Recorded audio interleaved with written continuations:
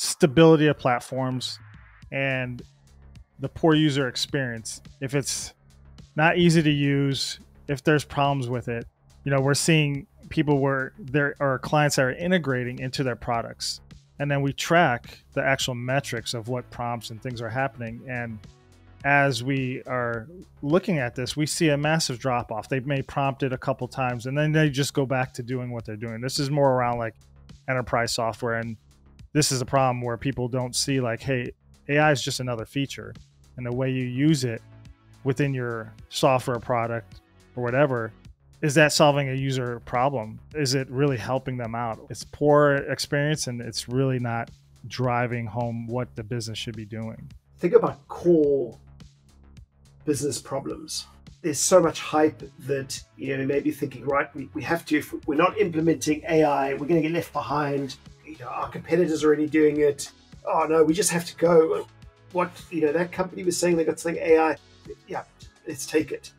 Let's do that. I would really say you need to stop and take a good check about, what is it that you want? What is it that AI can do?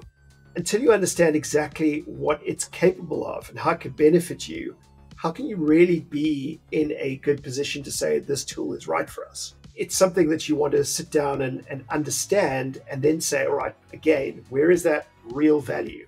Think of things like, don't go necessarily with proprietary options, go with open source. How are you structuring internal knowledge in your company? What are the road tasks that people are doing in your company or that your team is doing?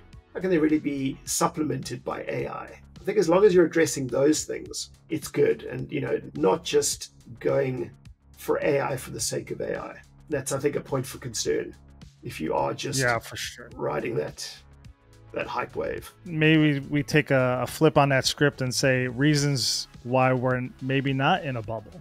Absolutely. And I think there's different points here that we could bring up. And the first one is the infrastructure is there.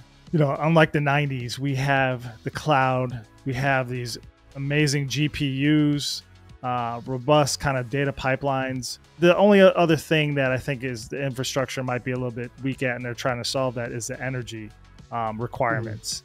Building on your point is really, you think of the different phases. Like we were in a sort of starting phase when the internet came around. There weren't all those things that you're mentioning, and we still had to figure out so many processes as well. Think how our UX processes have been defined before UX was even a sort of buzzword. How they've refined and the tools have refined, and everything from just running automated testing to deployment pipelines. There's so many things that we've perfected over the last 20 something years that didn't exist when the .com crash happened. Thinking we've got all of those, we've also got the foundational tools like your GPT-4 models or Gemini or Claude. You can physically test those and you can see the value that they can offer.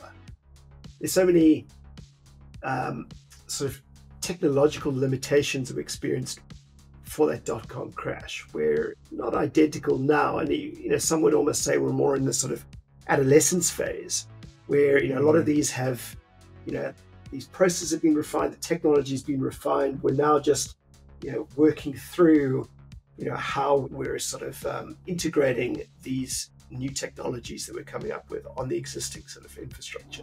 I'm curious, in video games, cheat codes let you skip months of grinding to unlock special abilities instantly.